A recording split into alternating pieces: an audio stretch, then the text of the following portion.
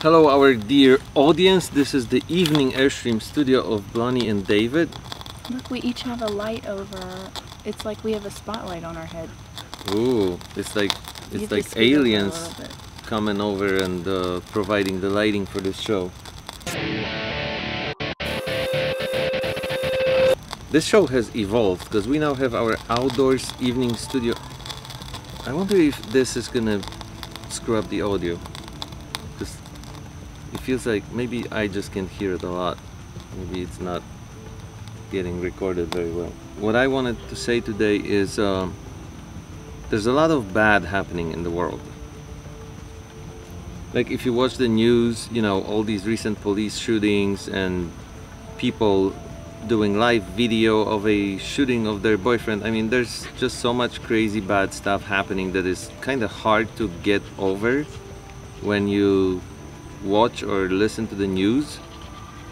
And then on top of that, you know, not all of our days are easy to deal with. Like today was a difficult day for some reasons that we don't want to talk about yet. Some of you that watch this vlog know very well what's going on behind the scenes. The rest will find out soon. My point is, it's important to try and find one thing or several things during the day that you can hold on to that are good.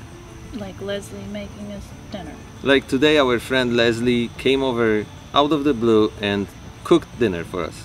I mean, I'm amazed again. I'm not used to this, and this was just absolutely wonderful. She didn't give us a choice. She said, I'm coming over and making you dinner. What is going on here? This is a Mexican honey lime salad. And you just came over and made it for us. I did. Why? And why not? Not just that either. She also made us enchiladas and recipes.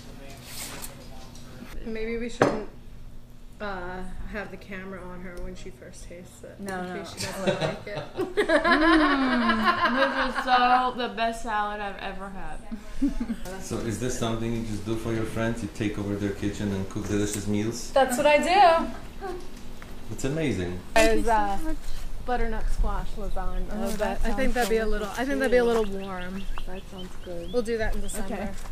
And you'll have to come some weekend when we can just sit out there in the hammock. We'll be doing some. Okay. Bye. And then of course each other. This is the best thing to hold on to and the brightest part of my day. And for those and some of you do not have this special other person. Maybe that person is still coming into your life. I feel like we're the Delilah show now. Delilah show? Yes. Delilah. What is that show? It sounds too sexy for some reason. No. For those of you who don't have that special someone in your life, here's a song. I was just gonna say, here's the joke of the day. Oh. What did a Mexican fireman name his two sons? Jose and Hoseby. I got it. And for those of you who don't get the joke of the day, don't have special someone, I thought you meant they don't understand it. here's Manuka honey. It's another amazing gift of nature. Although this one is very expensive, so it's not very gifty. I think they're all very expensive. This thing is absolutely wonderful for your health. It's got a lot of anti-cancer properties. It's got a lot of generally healing and immune system improving properties. So grab a jar and this alone will make your day brighter. It's now time for fan mail. We don't have fan mail. We still don't have any fan mail, so we'll skip that part again. But it's time now for a movie review. What's the exact name of that movie? Fear of 13. The Fear of 13. Triskaidekaphobia. Triskaidekaphobia. That's the fear of 13. Whisper's on the show. This is our today's guest.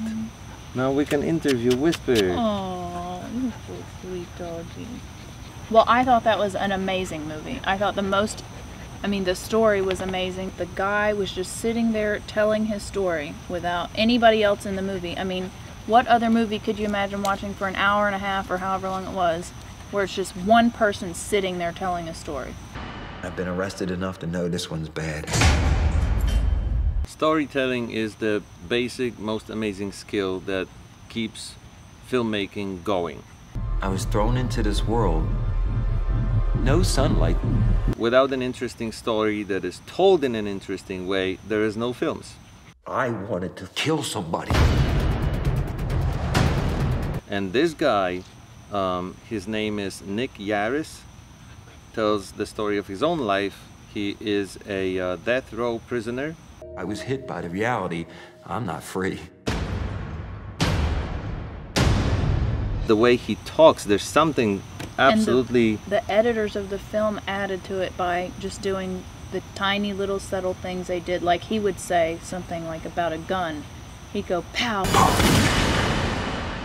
pow, and they would overlay it with a shot, and it just was perfectly done. The movie was absolutely beautifully edited and very, very, very well produced.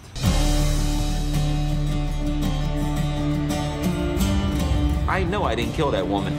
My personal theory is that this movie got overshadowed by Making a Murderer last year, that also was released in 2015 by Netflix. I never heard of it. We were just looking for a movie to watch the other night, and it looked interesting. Yes, we don't have too much time to watch movies recently. So when we do have one evening when we can't afford it, we want to pick something really good, and this movie just absolutely blew us away. It has 5 stars on Netflix. I can't believe I have the key to my cell in my hands. The original crime he was accused of and he was sentenced to death for took place in Delaware at the Tri-State Mall. And we went there today just to somehow connect to this movie in a more realistic sense. It's kind of an abandoned mall now. It used to have a Kmart by it. Now it has like a Burlington coat factory and nothing else. This is what the rest of it looks like. That's where the original murder that well, it didn't take. It wasn't. She wasn't murdered there. That's she was where, kidnapped there. Yeah. And then she was taken to Pennsylvania, which is right there. The border is right there on the edge. And this goes back to what we started this episode with, which is it seems like another bad thing happening in the world, but no, you can't say that.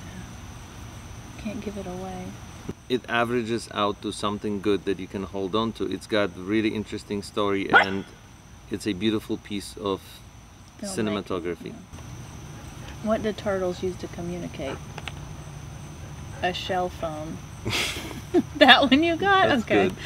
Why is turtle wax so expensive? Because their ears are so small.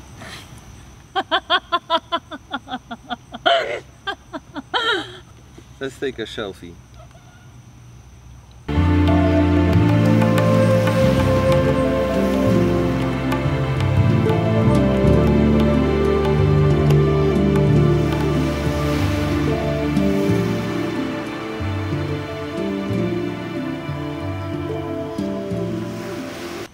Whisper, do you have a fear of 13?